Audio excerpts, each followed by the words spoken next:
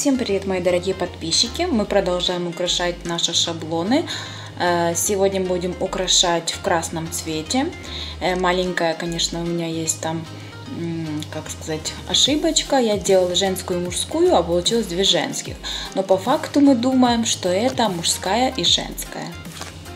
Для начала нам надо будет шаблоны, которые мы подготовили ранее на мастер-классе. Кто не видел этот мастер-класс, можете найти его в описании или щелкнуть по аннотации на экран. Нам необходима будет лента 1,2 см и английская булавка. Проклеиваем нашу основу и фиксируем. Берем кружево, в данном случае в красном цвете, 4,5 см в ширину и где-то 35-40 см. И аккуратненько закладываем складочки по кругу.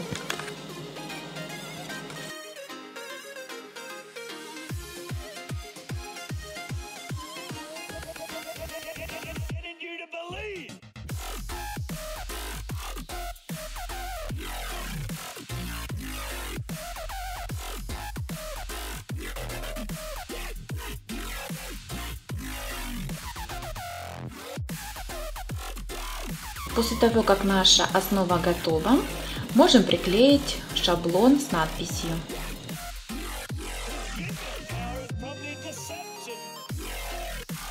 В качестве декора используем крученную розу, тычинки и листья из холодного фарфора.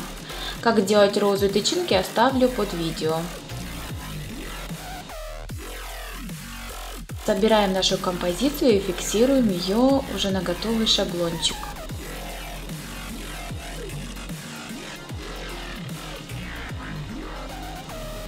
После чего приклеиваем листочки.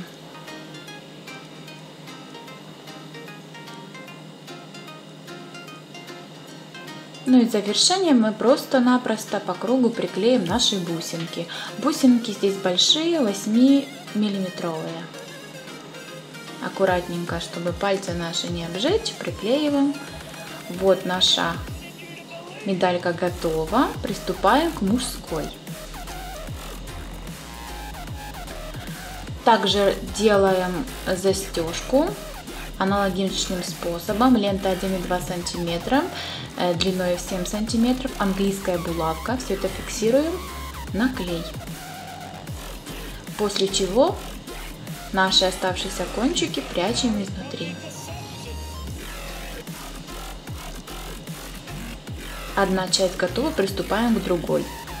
Для этого нам надо будет лента 2,5 см красного цвета. Длиной каждый отрез будет у нас 7,5 см или 7 см. Далее мы просто проклеим один из краев и складываем ее пополам. Получается вот такая вот как петелька.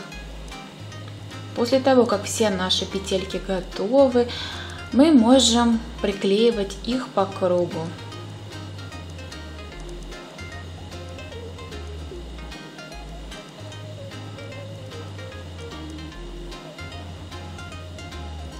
Немножечко делаем нахлёст, чтобы у нас не было прерывной линии.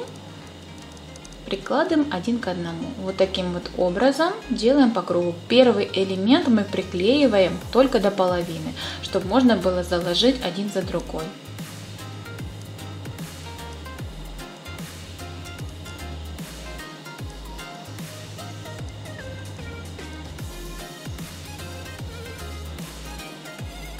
Завершаем нашу работу и закольцовываем наш декор. Последнюю мы приклеиваем сверху и под низ, чтобы они у нас были непрерывные. Приклеиваем шаблон с надписью в центр нашей основки. Делаем бантик. Элементарный бантик, одна лента 1,2 см на 15, а другая на 13. Склеиваются они по кругу и в центре. Вот таких два элемента мы теперь склеим между собой. При этом добавляем сердцевинку. белого цвета. В принципе, бантик может быть самый разный, тут уже как бы ваша фантазия играет. Главное, чтобы все было красиво.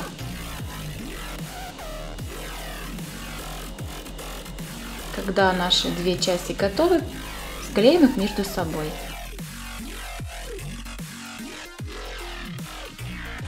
Фиксируем наш бантик на основе. Центровую часть украшаем маленькой бусинкой, полубусинкой. Осталось украсить нашу медальку такими же бусинками, но по кругу.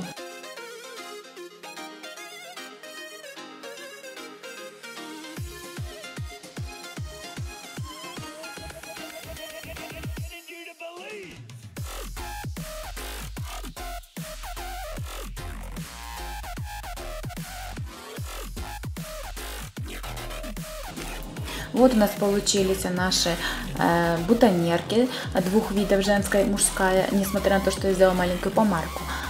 Также я вам рекомендую посетить мою группу ВКонтакте и посмотреть первую часть и вторую часть бутоньерок для родителей. Также ждите в такой же тематике еще один мастер-класс. Всем пока!